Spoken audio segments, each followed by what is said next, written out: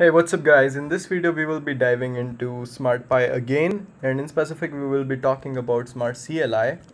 So let me just open my terminal and I will show you how you guys can actually deploy any smart contract and compile it using your just by using your terminal. You don't have to use this web IDE. So that's the thing that we're going to discuss. So let's increase the font size here and we'll go to the code, YouTube, and this directory.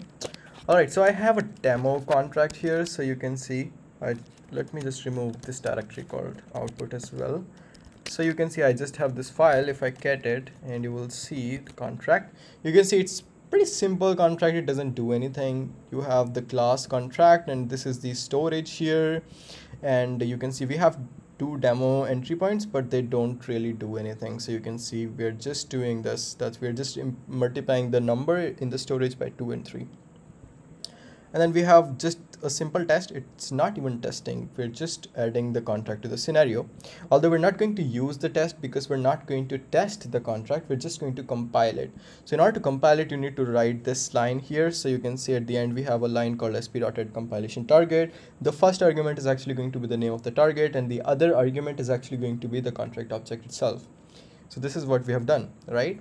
So in order to compile it, all you have to do is just use this command. So if I do compile, so you can see you just specify the smartpy.sh and then compile, and then the name of the contract, and then a directory where it will put the output. So once you hit enter, so we're getting error. Let's see, line 17 in test, thrice is missing a self parameter. Okay, let's fix it. So okay, we actually need to add self here, right? That's the issue. So we will do self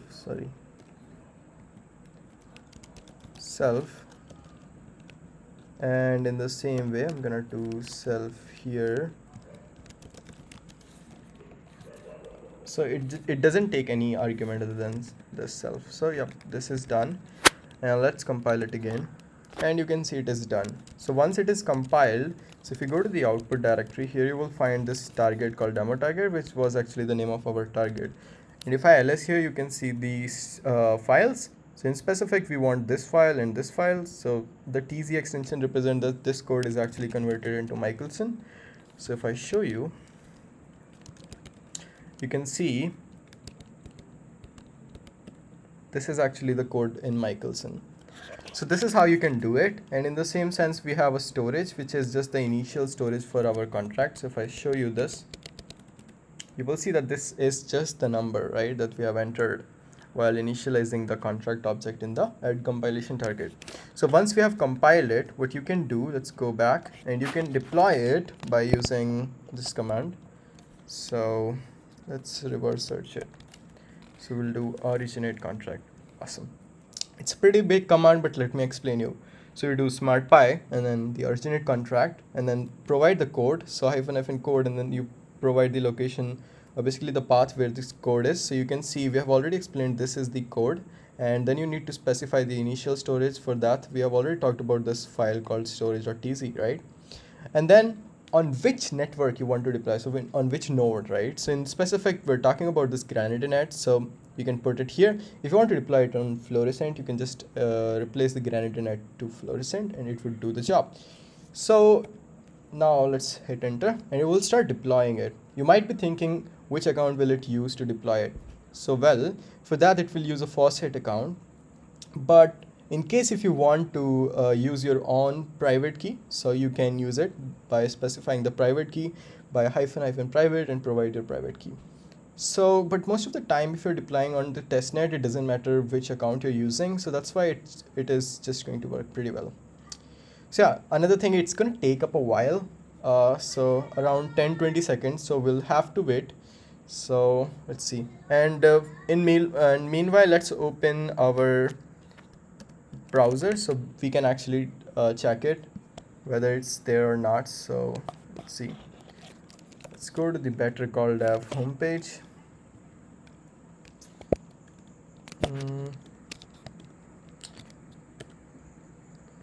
All right, so once it is deployed, we will get the address. Okay, you can see it is deployed. So now I can just copy it and I can paste it here, and you will see this contract, right? So the cool thing here is, if you go to the storage, so you can see we have this storage, which was the initial storage that was a number, and you can see here we have our entry points, right? Twice and thrice. Let's try it out. So what I'm going to do here is just provide the address directory. So we'll just execute it. Oh, wait a second. I just installed this, so I don't have Temple Wallet, but it will work, right? So you can use it.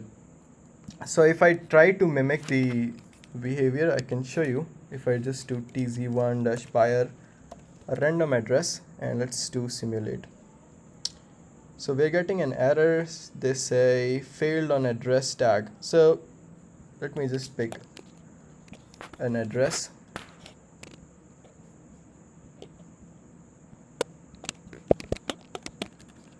Let's just pick a random address. I will just look for any token that I can find.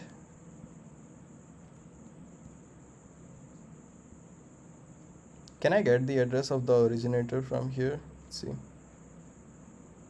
Yep, I can. So I can just copy it.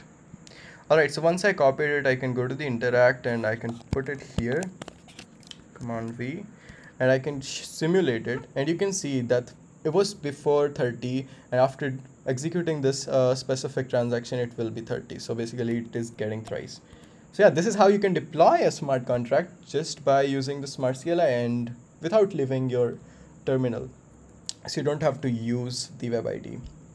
Bye. Yeah, this is it for this video, so bye.